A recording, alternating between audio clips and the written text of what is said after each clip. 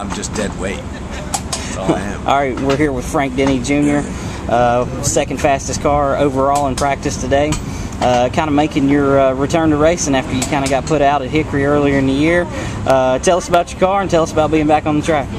You know, I think the Kiker Motorsports Chevrolet is pretty good. You know, it's good to be back. Really got to thank Travis Kiker for giving me the opportunity to be able to come back and start running again.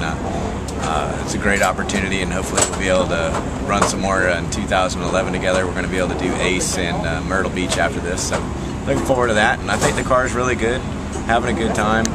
Got a lot of my guys that I used to have when I was racing full-time came and volunteered to help us today too, so got a lot of guys with FTJ Motorsports at South Boston, and then we got Sam Hunt, our newest recruit over here, running at Caraway with us. So I'm having fun. I'm back in pink.